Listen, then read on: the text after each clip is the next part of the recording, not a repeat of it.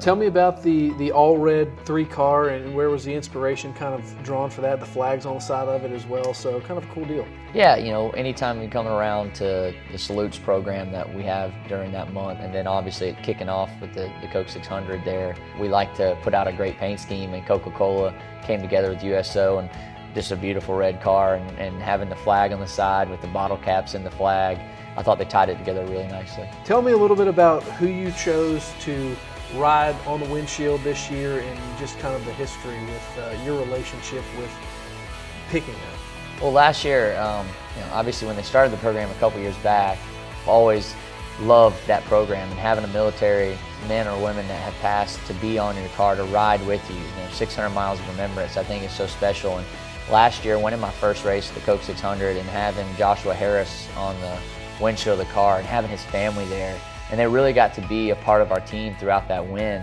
and the process. And I think it brought them something at the end of the day that they felt just amazing about. And coming home to Victory Lane, Joshua Harris being on our car, you know, I really felt like he was riding with us through those whole 600 miles. So I've created relationships with other military branches throughout my time in NASCAR, and really got to meet some amazing people and stayed in touch with a couple SEAL buddies of mine.